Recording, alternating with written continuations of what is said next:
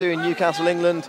I'm Brad Wharton joining Josh Palmer on commentary duties. Wow. Already, Ian Entwistle picks out a submission in the opening seconds of the first round. Incredible stuff. My God, he went for the he went for a flying scissor takedown, span into a heel hook entry, and immediately stretched that leg out, attacked the knee, and Liam James had no choice but to immediately tap.